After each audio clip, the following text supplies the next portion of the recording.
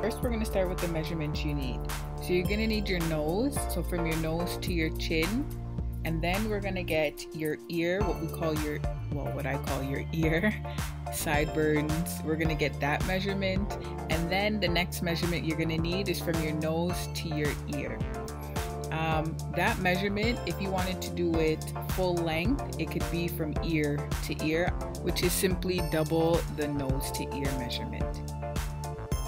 Now to create the pattern, I folded tracing paper in half and I measured it out 10 inches by 9 inches. And I mean, make it easy for yourself, just do 10 by 10. I'm not sure why I have the 9 in there, but whatever. Fold out 10 by 10 inches. Again, the paper is on fold. So now the folded edge, that is going to be our nose measurement. So the length of that is going to be the nose. So from the top of your nose to the bottom of your chin, that's going to be that measurement. Remember to keep in mind that this measurement is on the fold.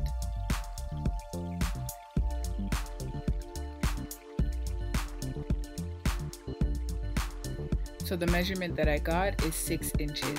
So you're going to mark 6 inches, make a straight line across, and then you're going to cut the excess piece off.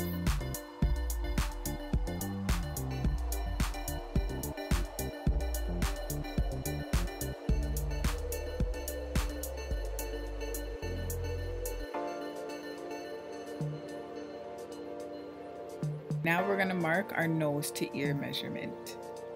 And I promise you guys I know how to spell nose. I don't know what I was writing, but we're doing the nose to ear measurement.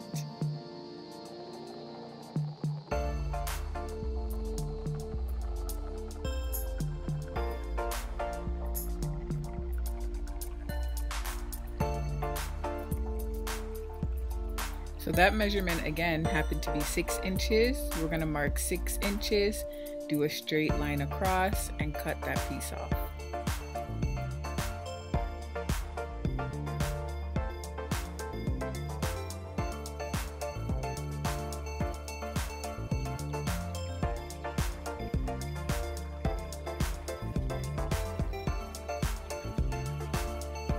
For the last measurement, it's going to be our ear. Call it ear / sideburn measurement. We're going to just mark. We're actually not going to cut anything off yet. We're just going to do the marking, which that measurement I had gotten 3.5 inches. 3.5, 4 inches. Yes, I marked out 3.5 inches here.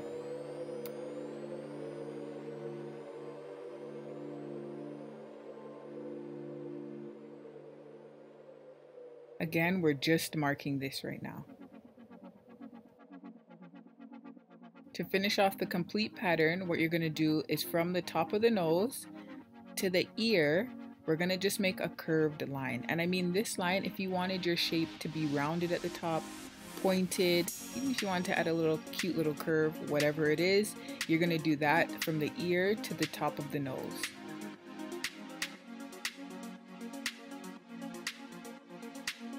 Now that triangular piece, we're going to cut off.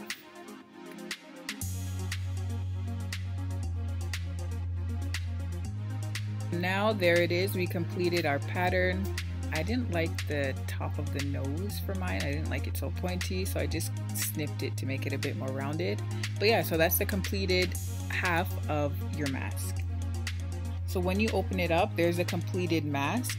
I mean, take this draft and bring it to your face just to see if it fits, if you need to make any adjustments, you want to make any cool designs at the top, the sides, whatever. You want to do that now before you actually cut out your pattern pieces. So for the fabric that I used some old scrap flannel, and then I also had some black cotton fabric. I mean, use any scrap that you have or fabric that you have lying around. And then you're going to go ahead and cut out your pieces now.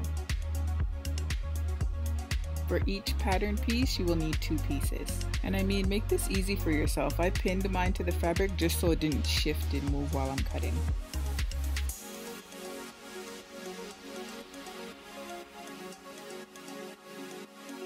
Once you're finished cutting out your first piece, for the second piece, make sure you flip it over to the other side, or you're going to have 2 of the exact same pieces and have to cut out the third piece. So make sure to remember to flip it over on the other side. And there it is, the front half of your mask. Now you're going to cut out the exact same pieces for the black cotton fabric. So you should have 4 pieces in total.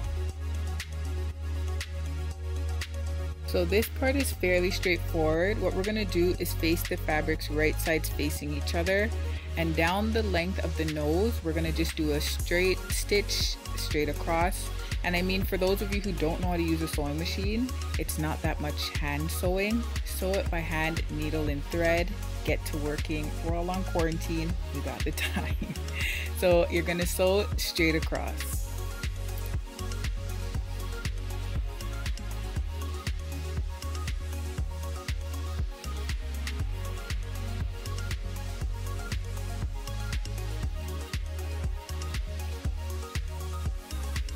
So I just wanted to show you not how to sew, but yes, you can sew it straight across. I will be taking mine to the machine and doing that straight stitch across.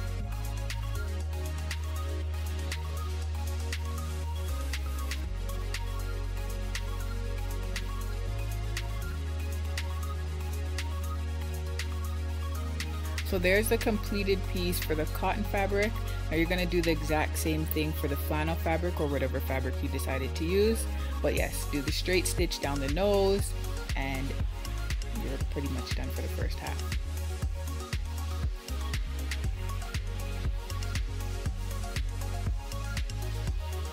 Next, we're going to place right sides facing each other. So the raw edges should be on the outsides of both sides of the mask.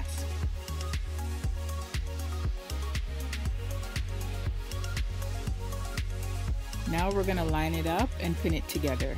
And I mean, any excess fabric or frizz, just cut that off. We're not going to pin down everything just yet. So what I did to show you, I used a small piece of tape, make the measurement around 1.5 inches to 2 inches in length. We're going to place that down and we're not going to sew this part of the mask. Well, not yet anyway.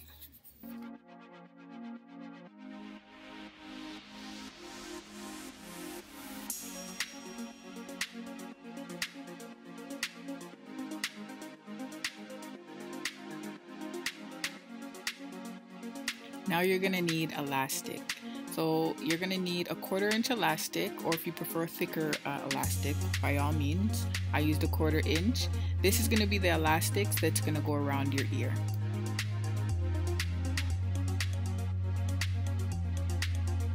So the measurement for the elastic to go around the ear, I found the length of the ear to be the exact same measurement needed for the elastic, but I will say add an extra inch because you can always adjust the elastic later. So we're going to need 2 pieces of elastics, one for both sides. We're going to sandwich this elastic in between the 2 fabrics, only pinning the top and the bottom of the elastic.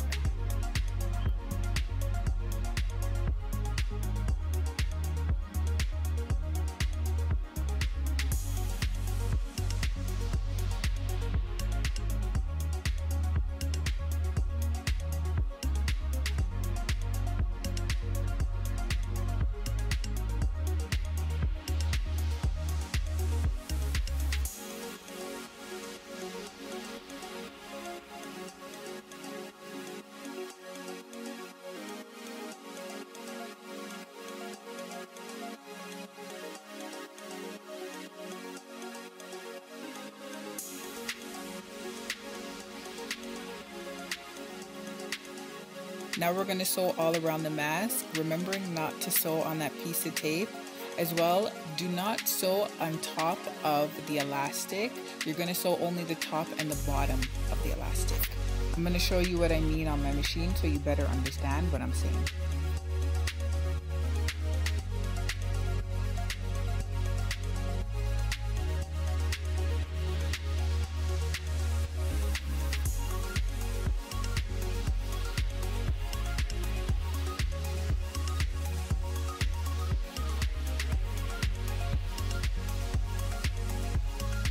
So here we're coming up to the top of the elastic. So you're going to sew across the top. When you're coming down the side of the mask, make sure you push the elastic out of your way when sewing down the side, and then again across the bottom. You should be fine. When we get here to the tape now, we're going to sew up to the tape, lift your presser foot, and then begin on the other side of the tape, or just simply cut the thread and start again, whatever floats your boat.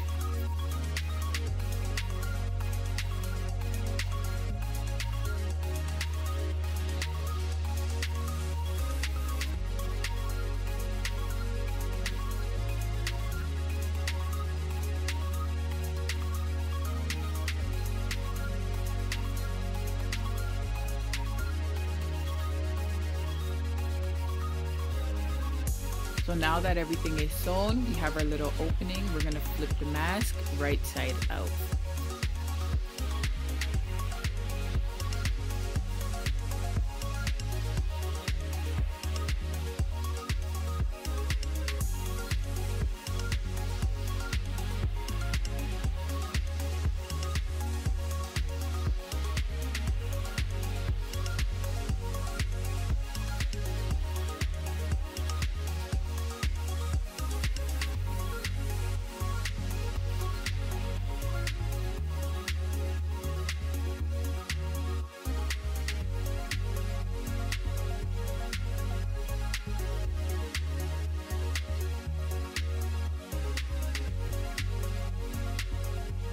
So we're almost done. Once we take out everything neatly, we just have to sew the small little opening.